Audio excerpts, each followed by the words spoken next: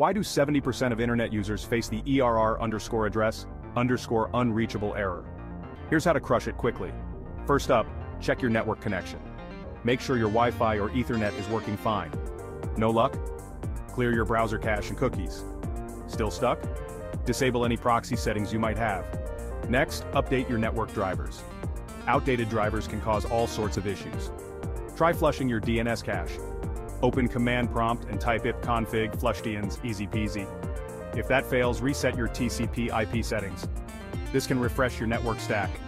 Also, check your firewall and antivirus settings. Sometimes they block connections unintentionally.